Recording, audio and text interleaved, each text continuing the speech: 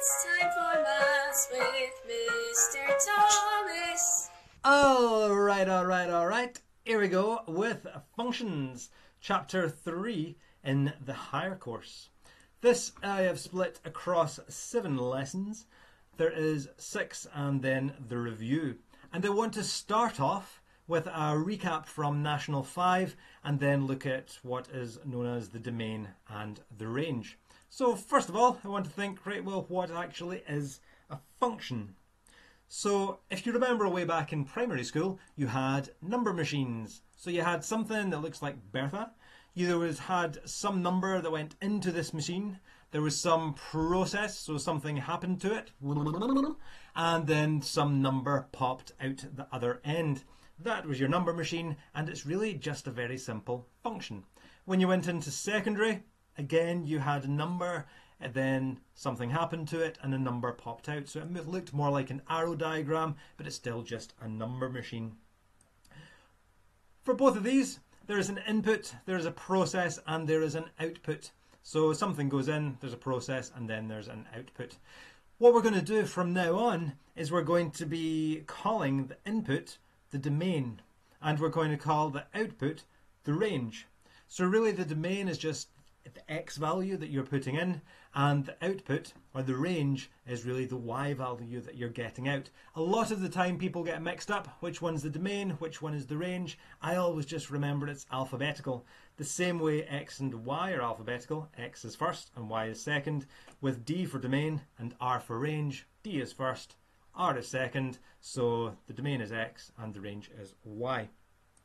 Really, for any of these, the function shows us how the domain, so the number going in, links to one and only one member of the range. So if you put a number in, then you're going to get one number out. The way you write functions, the way you did it last year, is you had an f, then you had brackets, and then you had an x, which you read as f of x. You can use other letters as well, and I'm sure we came across them. You could have g of x, or h of x, or k of x. What was that? Mesamel. No, you cannot have mesamel of x. Just put a letter in front of it, and h of x, g of x, and so on. Really, from there, you can then replace x in each function. So, quick recap.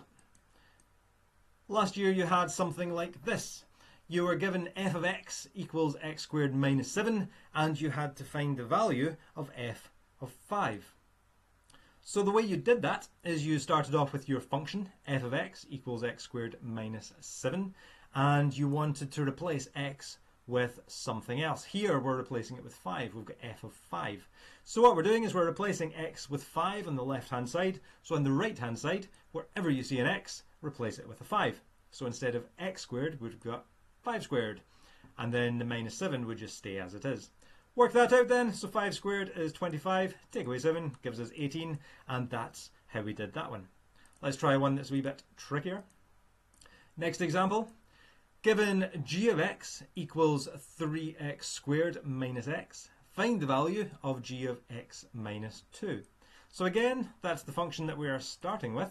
We've got g of x equals 3x squared minus x, but we're replacing x with x minus 2. So on the right hand side, wherever you see an x, replace it with x minus 2. What you're best doing is substituting in, but putting brackets around what you're subbing in. So we've got 3 times, replace x with x minus 2, so we've got 3 times x minus 2 squared. Then take away and replace x with x minus 2, so let's take away x minus 2. To work this out, well, we're multiplying by 3, we've got the squared, and then we were taking this away. Think back to BIDMAS, where you always do the indices first. So, multiplying that out, you could do it any way you want. You could do 3 times x and 3 times negative 2, and then multiply that by the x minus 2. The way I'm doing it, though, is just doing 3 times, and then x minus 2 times x minus 2. So, x times x is x squared. That would give us minus 2x is minus 4x, and then negative 2 times negative 2 gives us plus 4. And we've still got minus x minus 2. From there, multiply out the brackets, so 3 times x squared, 3 times minus 4x, 3 times 4, and then be very, very careful with this bit. We're taking away the x, and we're taking away the negative 2, which will make that a plus 2. Okay, make sure you don't write down -2 there. You could always treat it as just 1 in front of the brackets there and then multiplying it out. So -1 times x is -1x. -1 times -2 will make that +2. From there, gather your like terms, gather the x squareds, the x's and the numbers, and that would be your answer.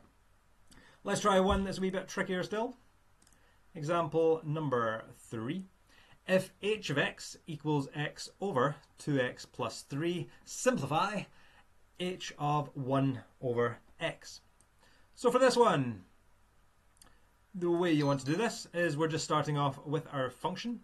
H of x equals x over 2x plus 3.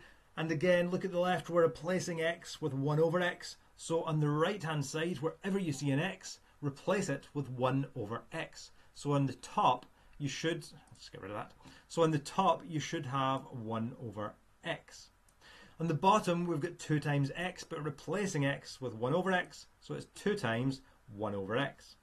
And then in the end, we've got a plus 3. Well, plus 3 will just stay as plus 3. It's not in terms of x.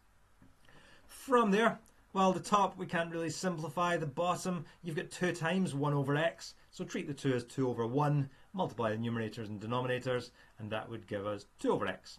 So we've got 1 over x over 2 over x plus 3. What you could do is leave it as that, but nobody likes fractions within fractions. It makes that very, very, very ugly. So you can make it a bit more attractive. And the way you can do that is by getting rid of the fractions within the fractions. So to do that, you want to think, well, this term here is 1 divided by x. This term here is a 2 divided by x. This term here is 3. I can't do anything with 3. But to get rid of this divide by x, what you could do is you could times by x. Again here, to get rid of the divide by x, you could times by x. However, if you do that, you would have to multiply every single term by x. And you can do that. You can multiply every single term in a fraction by the same number or letter, whatever you like, and it doesn't change it.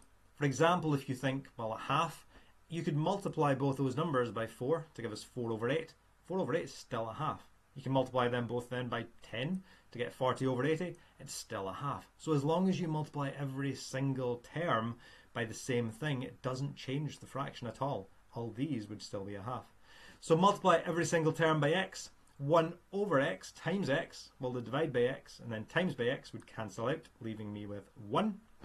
2 divided by x times by x, well, divide by x times by x would cancel out, leaving me with 2. And the 3, you have to multiply the 3 as well, otherwise it will not make sense and you'll get the wrong answer. So multiply that by x, and that gives us 3x. And that there, as I'm sure you will agree, is a lot more attractive. So that would be your final answer. Never leave it where you have fractions within fractions. Just very, very messy. Okay.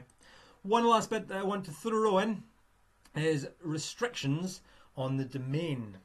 And what I mean by this is sometimes a function will be undefined for a certain value of x. And this is normally because of one of 2 reasons. So what it means is there's certain values of x, if you work out f of x, that you put a number in and you can't actually work out an answer.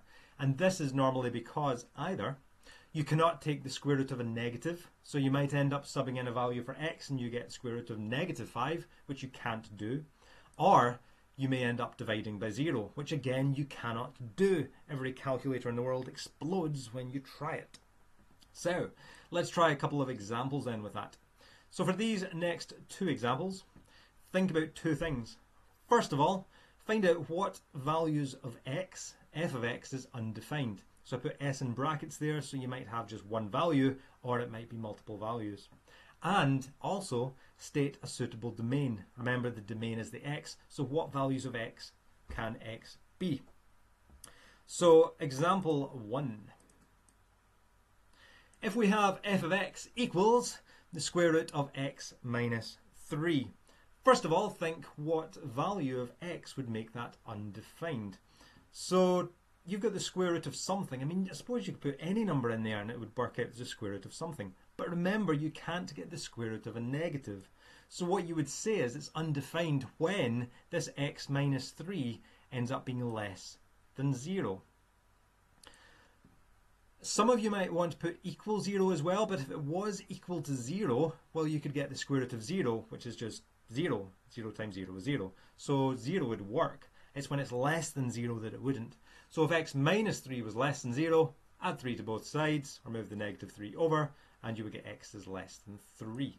So it would be undefined when x is less than 3, because you would end up taking the square root of a negative, which you cannot do this year. Also think about the domain. State a suitable domain. What values of x, what value can x be? Well, if x cannot be less than 3, then you could say it could be more than 3. And remember, it could also be equal as well. So it has to be more than or equal to 3. Example 2. So for this one, same set of questions. Think about what value will make f of x undefined. So with this one, f of x equals 1 over x bracket x had 5. Again, you can put in any number you like for x, but think about the restrictions.